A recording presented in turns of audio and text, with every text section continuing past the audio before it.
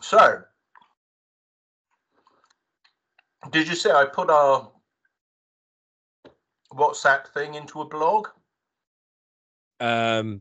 Do you mean everything that you sent me on WhatsApp? You like collected it and put it into a blog? Yeah. Okay. With a little bit of it, and I found that Rory Stewart, Gabriel Gatehouse Twitter thing. It was actually in 2019 about all the Brexit stuff, and they were joshing together. Well, as in they were tweeting together, or they were talking on TV?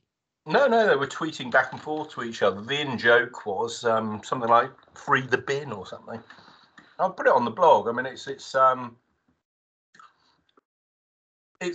a apropos nothing, but is actually quite significant, especially when you look at what Rory is doing, his Campbell Claret stuff, and look at the recent stuff on their politics web thing, which I've had a bit of a delve into.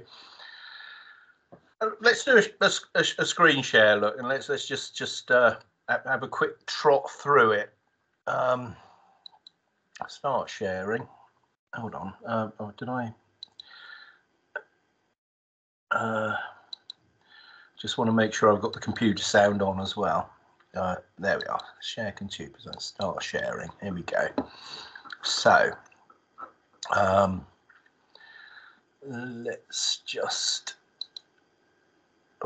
make that a bit smaller.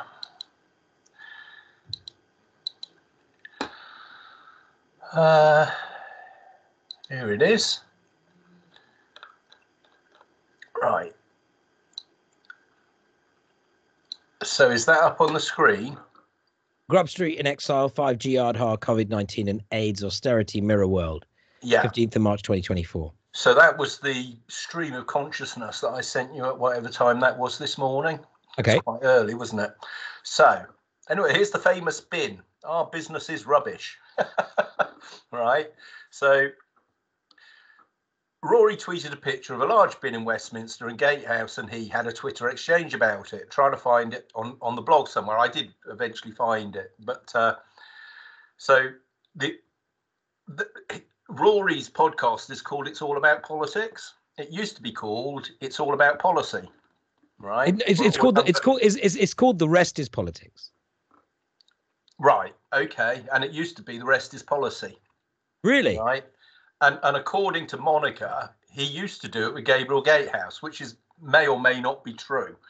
But the early days of that podcast are not on the web. They're not even on the Wayback Machine.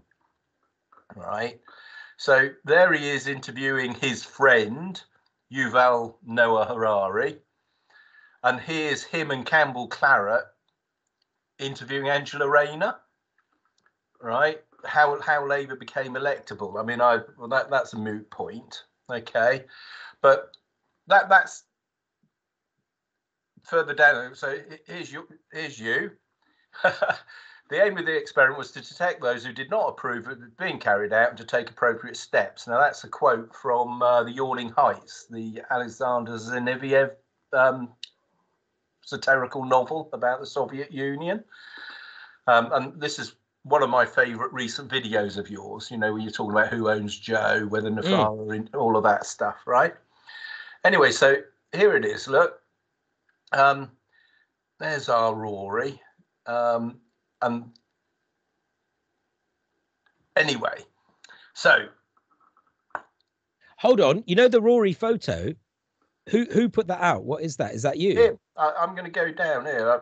Can you go back to the Rory photo? Yeah, it's down here too. I'll take you to the content. Here he is. Yeah. Look. It's Joe.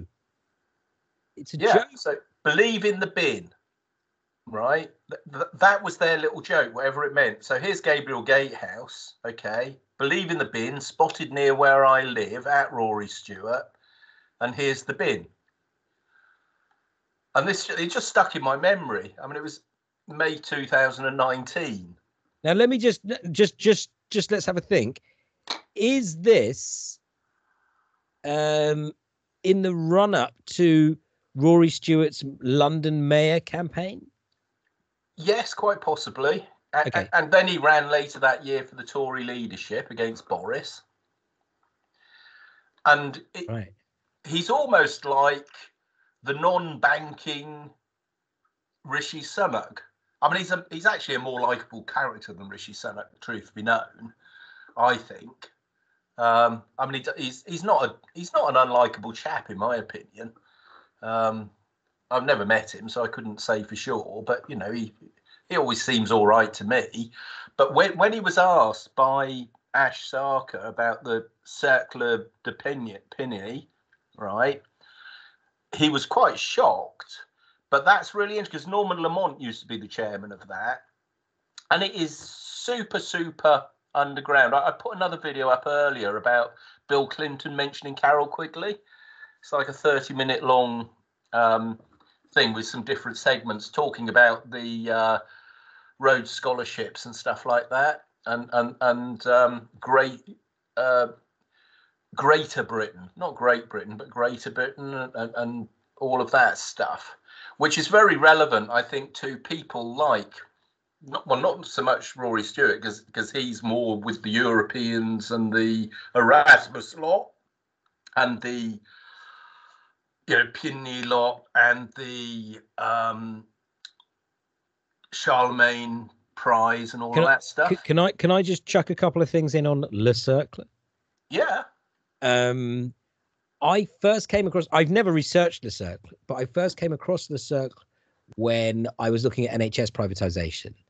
And I noticed that there's a guy who I think he's possibly from New Zealand, and he used to do he was kind of did stuff with Reagan and Thatcher and think tanks on the economic side and The Economist and people like that.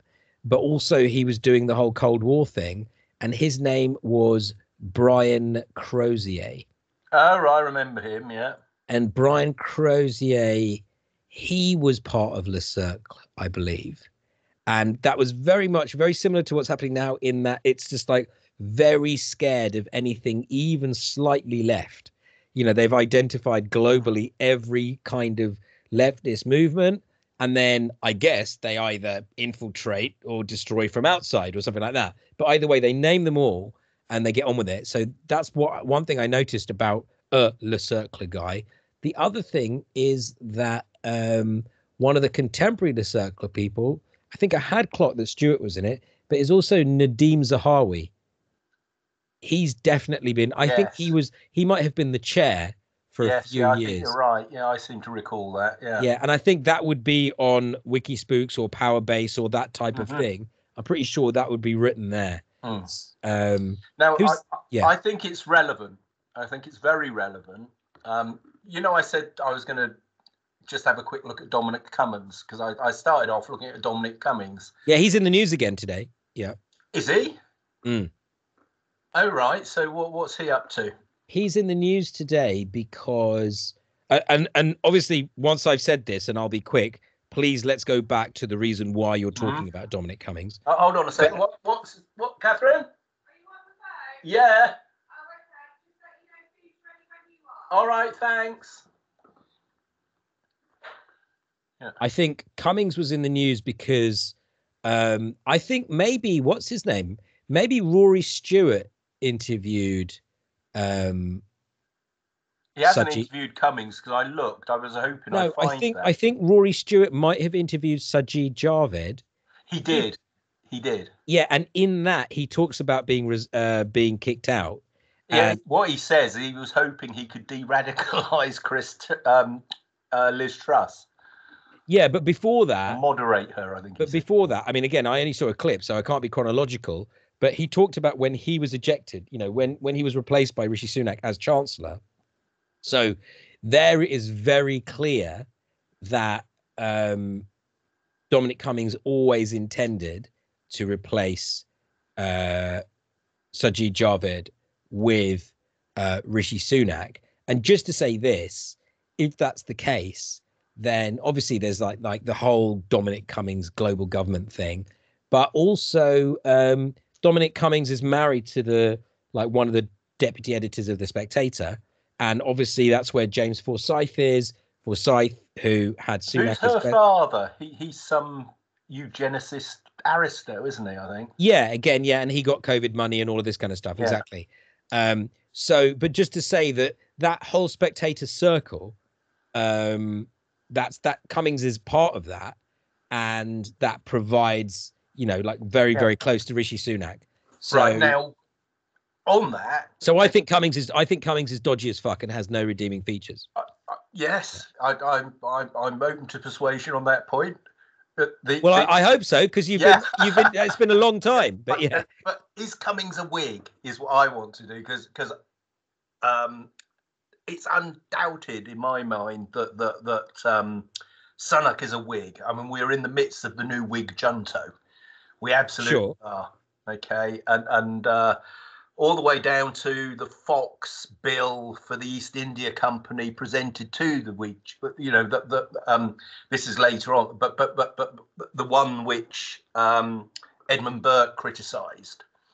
All this stuff is in my recent blogs, but the making of the Bank of England and what happened constitutionally then, because obviously you had the Restoration, the Whig junto, the formation of the Bank of England, and then you had a big falling out and a lot of reform that went on in Burke's time, which is in the late 18th century, so the 1790s or so, right? Which is the peak of the pamphleteering age, right? Grub Street Journal and Grub Street in Exile. I mean, the four pamphleteers ride again. I mean, it's just we're absolutely there in terms of what they're doing to the money system, even down to on Bank Underground, the Bank of England blog last week. There was a blog came out, a guy talking about digital currencies, new money taking over from money that isn't working anymore, right? Which goes right back to the formation of the Bank of England and all the rest of it, right? I mean, bear with me. It's absolutely relevant to this charge I'm making about Sunak. He's a Whig. Now, someone else who used to call themselves a Whig, okay, I'm not sure how well he knew what it meant, was Delingpole. Delingpole was a self-described Whig, right? Now, the Tories and the Whigs didn't used to get on. The Tory party, okay, was more merchants and free market people, whereas the Whigs are free trade people and, well, basically what passed for globalists back in those days, which was basically imperialism through mercantilism through the East India Company, right? And this is all historical. I mean, all this stuff is that you can stand any of this up historically. In fact, Carroll Quigley does in Tragedy and Hope and in the Anglo-American Establishment, right? So okay, but hold on. In terms of this conversation, we're going down your blog. You've mentioned Rory Stewart. I mentioned the Sajid Javid thing. We mentioned the Cirque, and now you're talking about Cummings. And I know that you are generally generous to Cummings, but the point that we are at the moment is saying, can we diagnose people, and can we, if we were to do so, then would this guy be more this or that, which is an interesting model to adopt, and that's where we are. Look, Cummings is very clear in saying what he doesn't want, okay, and what it doesn't work and what he's critical of, okay. So we're critical of the system and the parts of the system that we can clearly see aren't working, right? But what we want and what he wants seem to be two different things, okay? The same with Rory Stewart. Now, any friend of Nouvel Harari's, or whatever he's called, is not likely to be a friend of mine. But yeah, so let's carry on with the blog, because that's the structure to this conversation, and you can make any point that you like through there, because that's what you've done. Anyway, what I did earlier was 5G. Okay, so Francis Leader has done a fantastic series on the harms of electromagnetic radiation and so forth. That's something I've been interested in for a long time. I've been very interested in the link between childhood leukemia and high tension electricity cables, right? 5G is one of the huge taboos, okay? And I think Francis is right. I think that a lot of the health problems that are put down to COVID and COVID jabs are actually to do with the stepped up radiation from 5G. I absolutely do. I think that has been stood up scientifically, but because the regulation of that industry is captured, there's an excellent blog from 2019, which is also in this blog. We'll get to it, which explains how that all works. Okay. So anyway, 5G, then Aadhaar, COVID-19, AIDS, and austerity. Okay. Well, how can they possibly be connected? Well, they are. And I've put them into the mind map. And if you go in the mind map, you can see with those nodes different things that connect to them. People make different connections. Anyway, here's Sajid David. This is one of the things I've got.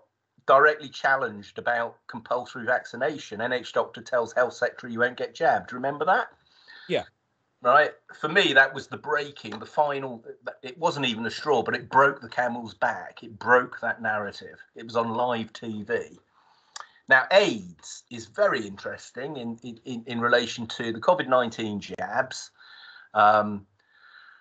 It's also incredibly interested in terms to where did it come from, and the book The River and all that. So there are quite a few links to AIDS stuff on the mind map, which is there. Austerity then. Now, austerity is the banker's preferred way of managing an economy. You know, austerity and central banking go hand in hand. Okay. We can leave that at that without getting too deeply into it. So, well, is what you mean when you say that basically bankers prefer austerity to inflation? Well, they prefer austerity and deflation, and deflation is inherently, by definition, austere. Yeah. Okay. Yeah. So this is about the money system. So it goes back to the Whig junto bringing in the Bank of England. What is that system? So anyway, Hooper's book, The River. Now, David recommended this to me because at the beginning of COVID, I rang David up and I sort of said, look, this reminds me of when AIDS came in, you know, all the induced panic, the Tombstone ads, all that. I got a community strike for actually putting that Tombstone ad up as part of a video on YouTube. What? Because during a panic, you pointed at another panic. Is that why? Well, no, I pointed out the fact that, that it was obviously very similar, and you got shit for it. Whatever it was. I mean, they said it was violence because it had clippings as well of the "I Am the Slime" track by Frank Zappa. Frank Zappa, yeah. Oh, yeah. Good for you, Roger. I didn't know that you were the sort of person that would use a Frank Zappa track. Good for you. I love Don't Eat Yellow Snow as well. I use that quite often when I'm arguing with climate alarmists and catastrophists. These are some of my favourite tracks, honestly. Yeah, Nanook the Eskimo. Exactly. I Am the Slime on the video, on the living room floor. Yeah, love it. Well, the video that I got the community strike for is on the BitChute channel. So, but anyway, I digress. So I asked you, how's Bob Gill doing? Because the NHS should be a big thing in the next election. When is the next election going to be? Is it going to be in the autumn? Is it going to be next spring? Is he going to call a snap election? Are they going to elbow Rishi out the way because they've been outed as Whigs and there's been a lot of talk ever going to win? There's been a lot of talk of Rishi going. I think what's his name? Tim Montgomery was on Times Radio saying he's a lovely man, Rishi Sunak, but he can't do politics. And then there's the other woman called Kate McCann, who's very mixed up with the Zionist anti-Corbyn people. But anyway, just a standard UK journalist. And she also has said that they're all saying, well, not that they're all saying, but many people are saying maybe we should go into the election with a different leader. Yeah. So anyway, here's the meat of it here then. How's well then? Is Cummings getting anywhere? Who is he itching his wagon to? Interesting, you said he's in the news today. Rory and the Circle of Depini, is he a Conservative? Will Rishi get the chop? Well, I think Rory's a Whig. I think Rishi's a Whig. I also think Cummings is a Whig. Or Cummings may just be a neoliberal, because there are neoconservatives, neoliberals, Whigs. Whigs aren't Conservatives. Are they Tories? You know what I mean? I mean, they evolve. Yeah, but can I just give you, I mean, like, this is all great, but obviously I think it's deeply simplistic to come out with this stuff, but I like it. It's fun. Where would you place, and obviously people have different incarnations, but where would you place a deep pragmatist and totally untrustworthy on all levels individual like Michael Gove? Have you got a label? Or, because for me, Gove and neoliberal, Cummings, isn't it? Liberal. Liberal, Gove, liberal. Okay. Well, I mean, to be honest, what is the difference between Gove and Cummings? I mean, they've definitely worked together on many occasions. Chief advisor as well, obviously. Yeah. So, I mean, what is the difference? Whatever label you give Gove. There you go. It's an interesting question. I don't know the answer, but what I do know is that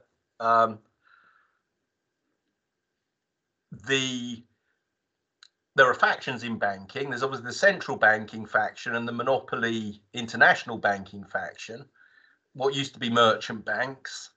And then there are smaller banks and community banks and the mutual banks, and used to be more building societies than there are now, but mutual societies. Well, they're not all the same thing. But the factions of international banking and central banking are quite well aligned. But then it breaks down into primary resources. So perhaps Cummings is aligned more to oil, which would be the Koch brothers. Or is it the Mercers, who are more money? And I think it's the Mercers, and they're more money and media.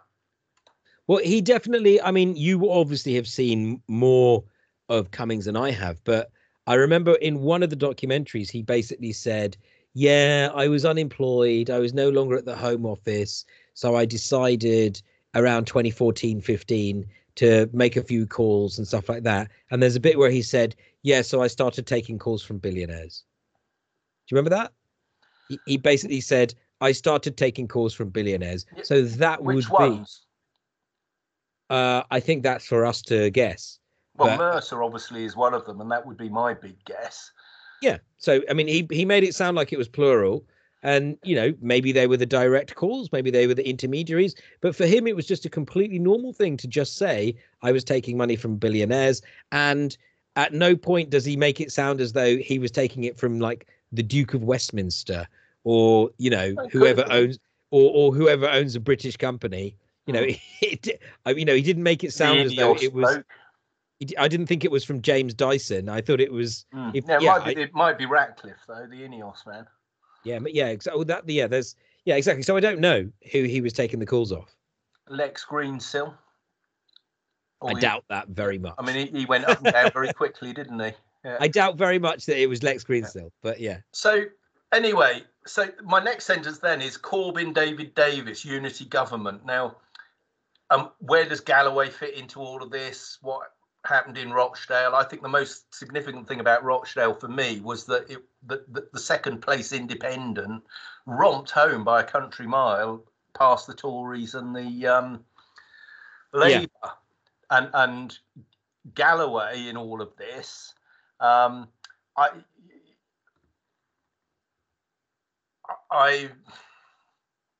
not sure about him. Well, I mean, yeah, no, obviously Galloway's a bit of a funny one. I think that it's fairly safe to say that is an example of something that just cannot be described as having followed the script. Right. Well, there are a couple of videos coming up. Rory features in one of them and Galloway in the other, speaking on opposite sides of a debate 10 years apart at the Oxford Union. This may seem like idle gossip or whatever, but it's not. I think it's really relevant because the narrative is on repeat. it's worse than watching Dave on television. You know, it's just different actors playing So the same episodes what out. did Rory say 10 years apart from Galloway?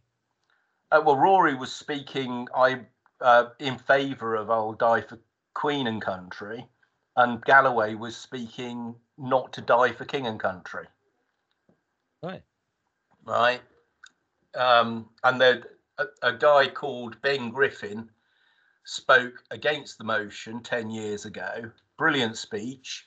And he was actually at the Brexit vote night thing at the Ecuadorian embassy where David Graeber was there, Julian Assange, the whole bit. Ben Griffin was actually there that night. So Ben Griffin, is he the guy that you said is ex-SAS? Yes, yeah.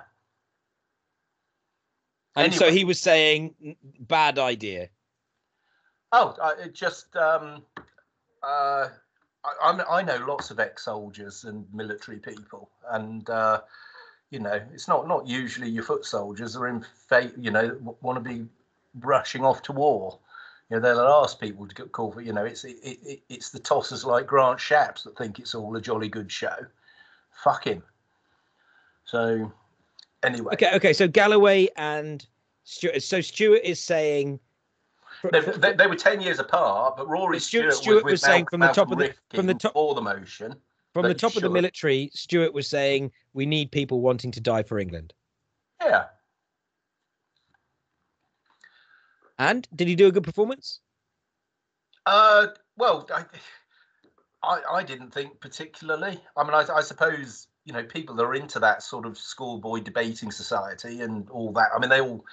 You know, I mean, the Oxford Union, I like listening to some of the controversial speakers. I think Cambridge is better. Their union I prefer. But at the same time, they're all, yeah. I mean, it's, yeah. I mean, it is what it is. It is what, but you know, you get some idea of what these twats are really about when you tune in a way. So anyway, okay. So that's Richard Stallman, and this was in 2012 an RT talking about free software. It's very, very relevant what's happening on the internet and what Richard was saying back then. Right. That's my interactive PDF that people can download, and the link down here is actually all the fines that have been paid by all the big banks. Further on, there's your interview with David Malone when he was running for Green Party leader, talking about money laundering and all the rest of it. So this chart I've done, this has actually been vandalized in Google, not by me, or the link has been fucked with several times. I've got backups and all the rest of it. It can be downloaded and looked at, but you know, it's explosive stuff, shall we say, and it's all. You know, basically, it's all misdoings and misdeeds of banks that can be stood up, and the evidence is all there for everyone to see. Going old school, going offline, I'm basically saying, you know, the internet is totally shitified at this point. And yeah, I'm a businessman, and if you want to do business in this country now, you've got to get the hell away from the monopolists, from the East India Company, from the Whigs, right? Here's Richard Groves, an article from 2006. He was one of the original 9/11 whistleblowers. Marsha McLennan were one of his clients. He's a computer bloke and blew the whistle on insider trading before 9/11. And I'm saying there was insider dealing before COVID too. Lots of it. You are either proving or pointing at something with these links. So what are you proving or pointing at? What I'm pointing at is that the cat is out of the bag, right? All of these facts, right, that might get ascribed to conspiracy theory, I'll show you something now in a minute about that, right, aren't conspiracy theories. They are proven empirical facts, right? Lots of the counter arguments put against them are falsified, right? It's public knowledge now. And so the enemy, which is the people that want to take your liberty and keep you poor, are in full view, right? And they're Rory Stewart, they're Campbell Claret, they're Dominic Cummings, right? Now, these are all people who have been in the shadows. Now, Cummings and Cabinet Office man Mark Sedwill, obviously they didn't get on. So there are clearly different factions here, but these people in the shadows, okay, the power behind the throne or whatever, they're all out in the open right now. And the question we need to ask is, what exactly is it you're arguing for then? Why isn't it being put to a vote? But can I just quickly say this? Hmm? I think all of these people are massive suckers of corporate cock. And that's, they're almost, it sounds in many cases, literally. They see that, yeah, exactly, the greasy pole. And it feels to me that they're all vying with each other for being the gatekeeper, and centralizing as much power within their own little gatekeeper hands to be that person. So I think a lot of it is likely to be just standard Machiavellian backstabbing with absolutely no ideology at all. Well, yes and no. And does it really matter? It's the actions that actually get acted upon that affect other people. Why people are doing it, or what they believe in, why they're doing it, I think is a distraction that can basically take the target off the back of the people that we need to aim our intellectual arguments against. Okay, so what are you saying though? Because I was saying just no one knows about it. Well, I was saying they're all cunts and they're all basically just trying to get rid of one person in order to be able to be like the kingmaker of the throne and stuff like that. You said yes and no, Roger. That's you part said of it, and that's kind of the entertaining bit. Right. But actually, when the chips are down, okay, and hold on. I just want to say this. Stop fighting each other, and they fight us. Yeah, but and Roger, their backs are against the wall right now. So that's a distraction, in my opinion. Yeah, but what I'm asking is this, right?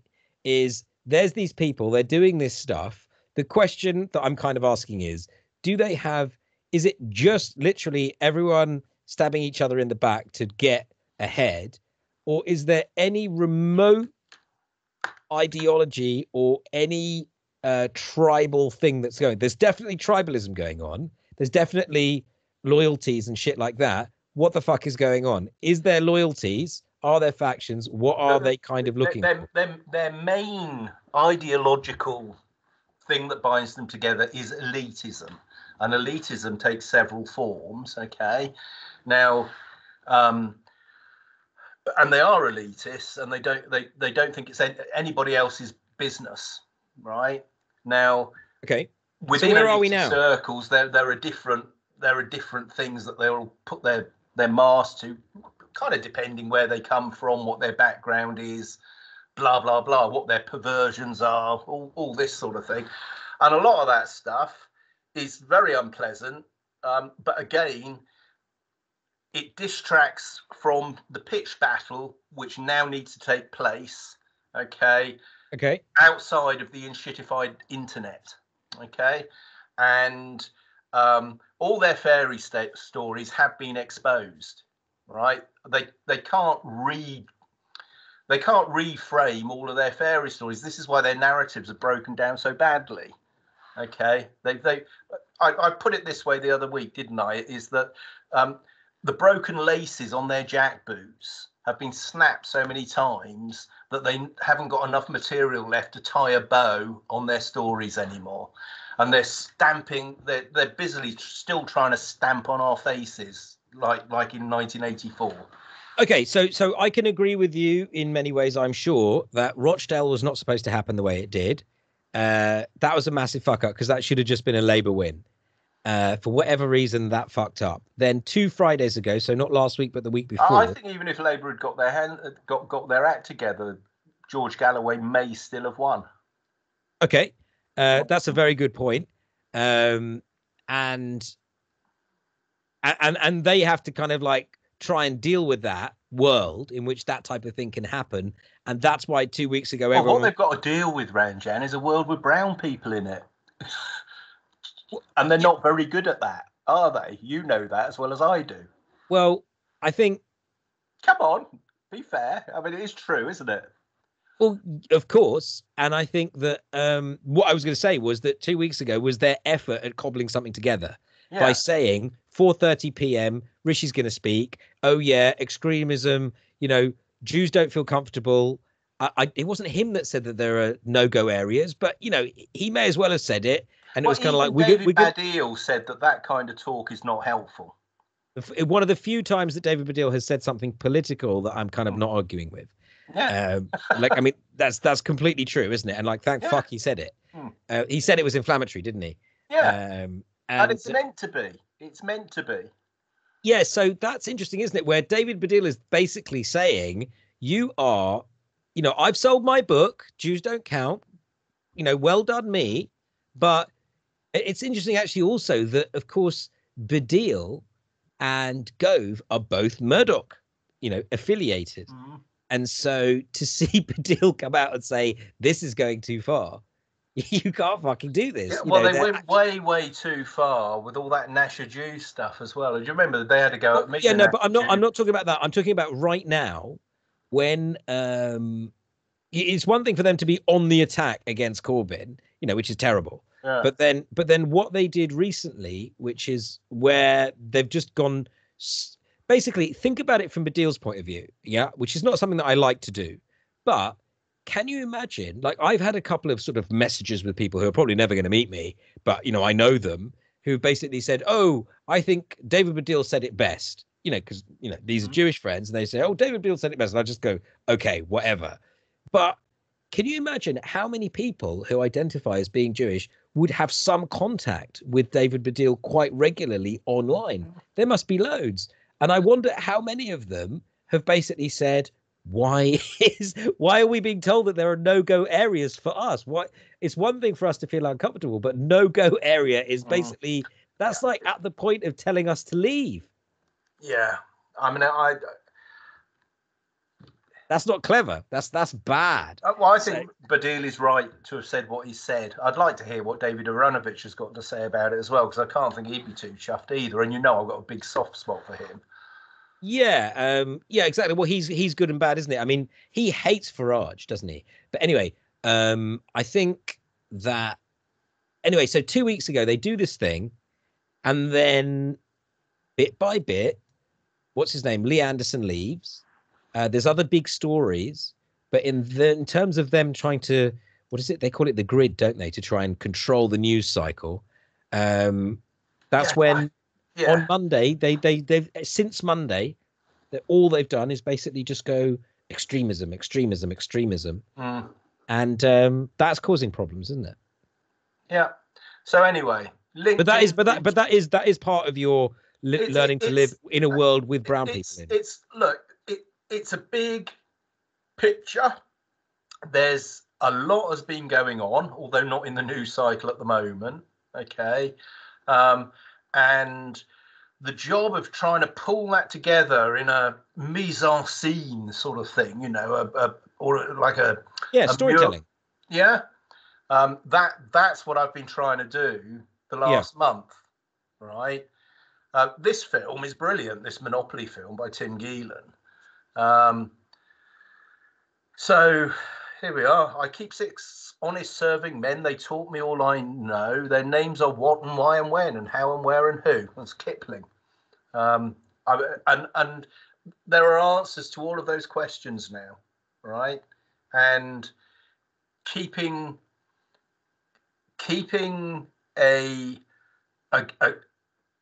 good grip on the verifiable, proven facts is how we win this. The way that we get divided, when the rock in the pond goes in, okay, this is where no-go areas comes in to basically to stop our Jewish brothers and sisters from joining us all, because it's the common enemy is the Whig junto in the UK, and it's actually Whigs in the United States as well. I did an article about United States politics going back to when Walter, what was he called? Arnold Buren, and the other guy, they had a duel. They shot each other. Hamilton, yeah. it was. Yeah. Hamilton. So I mean, there was a Hamilton was musical shot made about by. Hamilton trying to redo it, but Hamilton was for the banking monopoly. He was Yeah, Hamilton basically was a shot by West the East vice India president, Company wasn't man. he? Yeah. Pardon? He was shot and killed by the then vice president of America. Yeah. Who set up Chase Manhattan or one of the other banks? Yeah. Yeah. So it's all, this is all relevant to now, right? And the more esoteric stuff, okay, whilst much of it is true, it serves as a very good distraction to actually getting to the nuts and bolts and basically turning the tap of this fraudulent wickedness off, you know. So the hands on the levers of power, right? Yeah, the machine has more or less broken down itself, but it's us that's got to fix it, and we fix it by pooling our knowledge of fixing these things, and it's the things that bind us together that allow us to fix things, not the things that actually stand us apart. But if you're a manipulative power base that wants to divide and rule, you know, all the tricks in the book to stop people from putting their expertise together and their knowledge together to do something positive. Yeah, that's what's happening. That's for sure. I agree with you on that completely. Yeah. So, I mean, that's it really. I mean, the blog all sort of, I mean, it all flow. I mean, we talked about Pete North and Richard North, and I sort of said about his appearance before the Brexit committee, which was really funny. And Pete North bitching about Cummings, he's not a real expert and everybody wants to hear him, but no one wants to listen to my dad, who's a real expert, all that stuff. Do you remember that? No, but you told me about it. Yeah. And look, it's all in the blog, sort of running down. Sneak peek, solution to big tyranny. Free trade's not the same as free market. I put that Lane Hartzell stuff in the Korean Times. Bill Gates and Aadhaar. He interviews. Yeah. So anyway, this is the top 10. The top 10 posts by views on my Substack comes out more or less as the way I would describe the narrative, in terms of, you know, what isn't talked about enough. 5G hasn't made it up the list yet, but it's at the very top of this blog. I think Francis's work on 5G is incredibly important and absolutely spot on. So there's Walter Burrian. We're all precogs. I mean, it's all explained. It's not necessarily self-explanatory. And here's Rory Stewart. So here it is. We will fight for Queen and country. Right. There's Ben Griffin. And I've got that picture on a thing I did about military industrial complex, oil, gas, and mining, and finance, insurance, real estate, which are the three prongs of the oligarchy, according to Michael Hudson in Super Imperialism. And there's gorgeous George. We should not fight for king and country. When I saw that, I couldn't believe it. So it's very recent. The Galloway one is very recent. Yeah, it was a year. It was before Rochdale. Galloway BR. So, and then the large bin stuff. That's a very good video I made about neoliberalism. It is a really good video, and that's actually from Chauncey Gardner being there, the Peter Sellers film. Oh, by the way, carry on. When you're finished, I will actually have to tell you something that happened this week. Okay. Anyway, that's basically it. And this one is very, very good. It's one of the best blogs I've ever done on the cause of these present discontents. And all credit to Edmund Burke. You know, it's all in there. Gollum, I've supposed to be speaking to David today. This is from 2019. It's not Brexit, but Deutschit you want to worry about. there's your interview with him on Real Media. This was a case called the Mag. Very good, mentioning the Maginsky case. There's you and me. This was a good talk we did. This was in August 2022. Okay. And the slog was very good yesterday. That I interviewed John before the last election in 2019. So there's you, there's David, there's John, and there's me as the 4 pamphleteers. You see? Yeah. Yeah. Bam. Anyway, so I mean that's me over and out. Roger over and out. I've got some houses to build. The rubber's really hitting the road now. Good. Finally. Yeah. Well, I've figured out how to get it done, and now I'm just going to get on and do it. So happy days. One thing I just wanted to mention, this week I went to the final installment of something. It was a project called Last Movies by someone called Stanley Stinter. And what he's done is he's written a book about the last movies that people saw before they died. And what he says is the more famous you are, the more likely it is that we know what your last film was. And in the case of some people, they actually died in the cinema. So on the 22nd of November, it was the 60th anniversary of JFK. So what he decided to do was to screen From Russia with Love, because apparently JFK was a big Ian Fleming fan. And he also, before that, screened this film at the cinema that Lee Harvey Oswald saw when he got arrested that night. I went to a couple of other screenings, but on Tuesday or Wednesday, I think it was on Tuesday. Anyway, one of these nights, there was a screening that he did. And what he does is he shows something short, so sometimes at the beginning of a film or a short film, and then he shows a full long film. What he showed on the last night, I don't think it was Ramadan related. Like, I don't think it's because it was Ramadan that he chose it like this. Might have been, but I don't think it was. Either way, the last screening he did was this is Stanley Stinter, who writes about movies. He once met somebody who was a Swedish audio kind of guy, someone who was kind of obsessed with sound recordings. And this guy, Swedish gentleman, with a friend, managed to get permission, I believe in 1985, something like that, to go to, have you ever read any Robert Anton Wilson? You're familiar with his work anyway, yeah, Mm-hmm. and his, aspects of his legacy. So there's this famous letter that was written to Playboy magazine, probably written by Robert Anton Wilson, because he was the letters editor of Playboy magazine, in which somebody says, "What the fuck is going on?" And they refer in that letter to some sort of Persian power in the 12th century or something like that. And they say that set of people are the etymological root of both the word hashish and the term assassin. Mm-hmm. So that's referenced in that 1960-something letter to Playboy magazine. I actually have a copy of it somewhere. Mm-hmm. But regardless, that was an influential thing that was kind of true and false at the same time.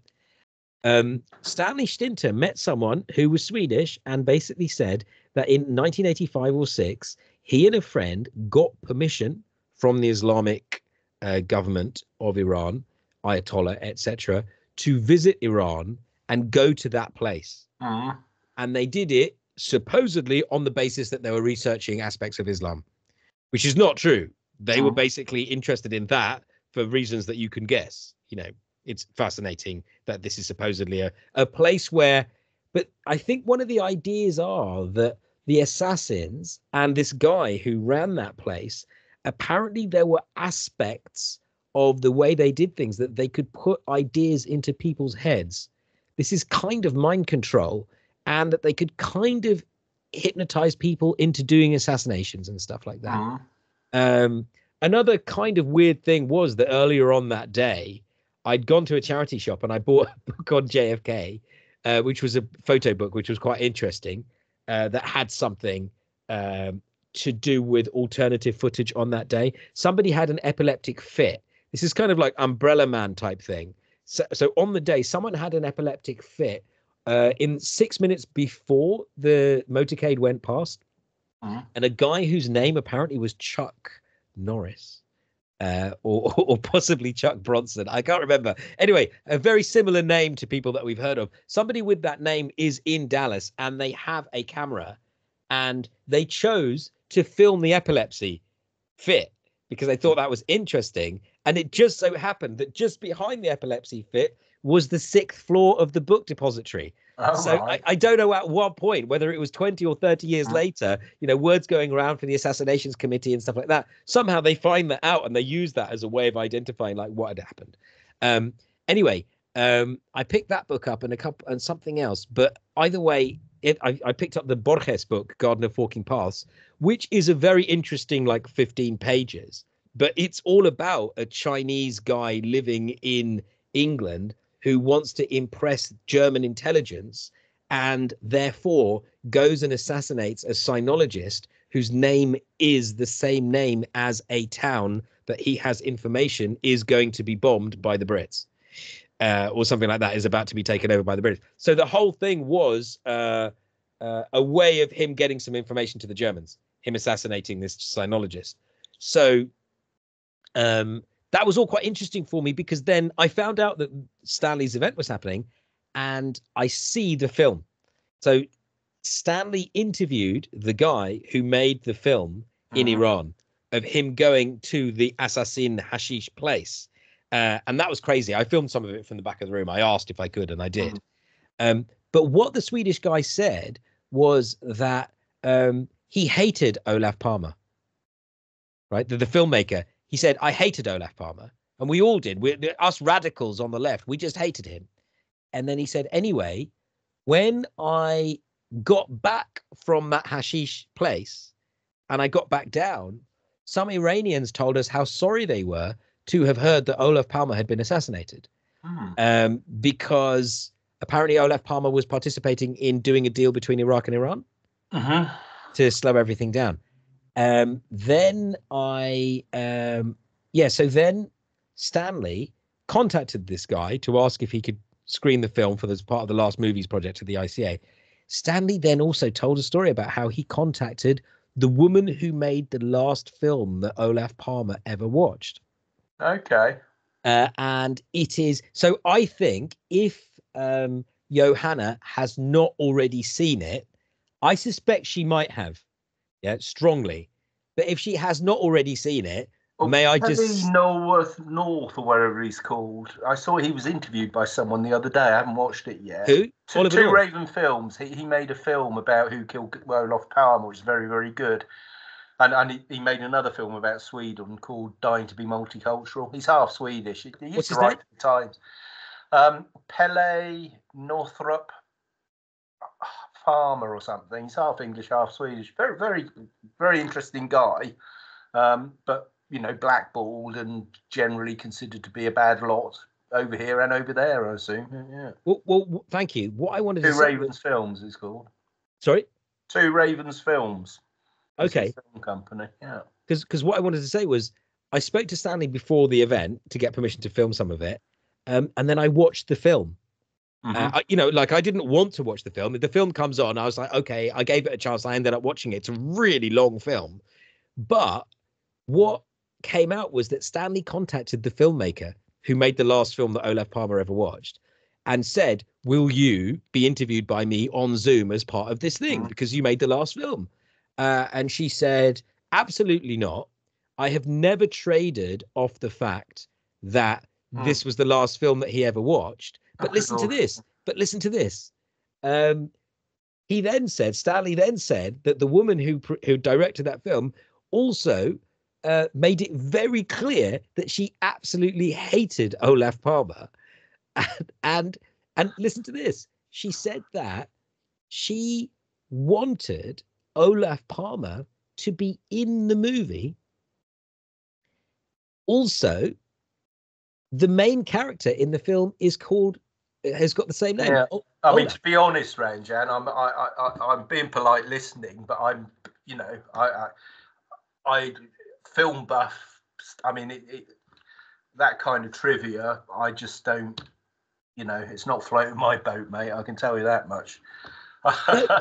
No, the whole point is that the last film that Olaf Palme ever went to see, the main character in the film was supposed to be him.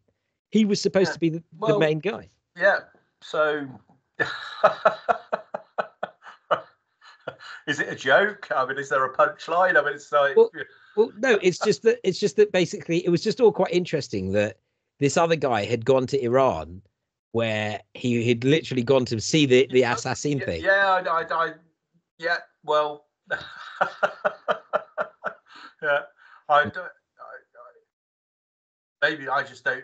Maybe I just don't get it. But I mean, I kind of think, well, all right, fair enough. But it's not. To me, it doesn't really mean anything. It doesn't tell me anything. I mean, Olaf Palme's assassination is intensely interesting, and I've read several books about it. But that's why I'm telling you. Yeah, well, the last film we watched or whatever. I mean, it is in the Pele North. I don't remember. I think it's the sort. I don't think it's key to unlocking the. You know, he certainly wasn't assassinated for going to watch that film, or for not appearing in it or whatever. I mean, do you see what I mean? It's, to me, it's like, well, okay, but it's not telling me anything. It's the sort of distraction that distracts from what we were talking about. Now, I'm not saying people shouldn't, you know, have other interests and think things are interesting, but to me, yeah, I mean, it's not. I just don't see what it adds to anything, really. Doesn't make the film any better. Doesn't make me want to go and see the film. You know, same with the thing in Iran and all the rest of it. There was a documentary that came up the other day, and I've seen it lots of times, about the great big party that the Shah threw in 1972, cost an absolute fortune. And some people say that was the beginning of the end for him being overthrown. But again, right now, in the here and now, you know, yeah, it's. Yeah, it's. Well, okay. I did watch your interview with the people talking about the Oscars. I did watch a bit of that. I've got to go. My dinner's on the table, and I'm a bit tired. So. Okay. Yeah, but thanks for sharing that. It's all right. And I'll give you a buzz later or over the weekend. I will be up in London, not too distant. We can go and have a pint. Cheers, Ranjan. Okay, take care. Thanks again. Bye. Bye.